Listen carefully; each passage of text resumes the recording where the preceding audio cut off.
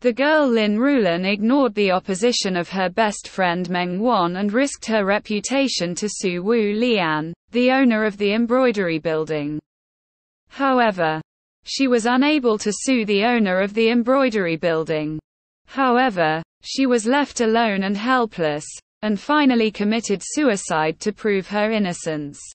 Meng Wan worked hard for 7 years, and gathered Liu Xin and other 9 righteous people, who were inextricably linked to the Rulan case to form a revenge team and plot to overturn the case. The Yamen re-examined the case and Wu Lian's crime was exposed. Mr. Liu gave an order and forcibly took Wu Lian away. 3 days later, Wu Lian of Yanyu embroidery house raped a woman, smuggled embroidery, bribed officials, and killed Li Chunfeng. The evidence was conclusive and he was found guilty.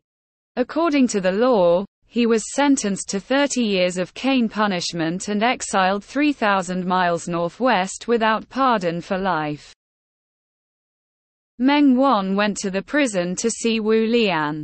Wu Lian was now in a miserable state, and even his proud hands were crippled, but even so, he had no regrets.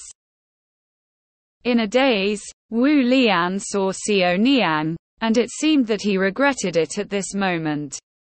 Before Meng Wan stepped out of prison, Wu Lian committed suicide by swallowing a needle.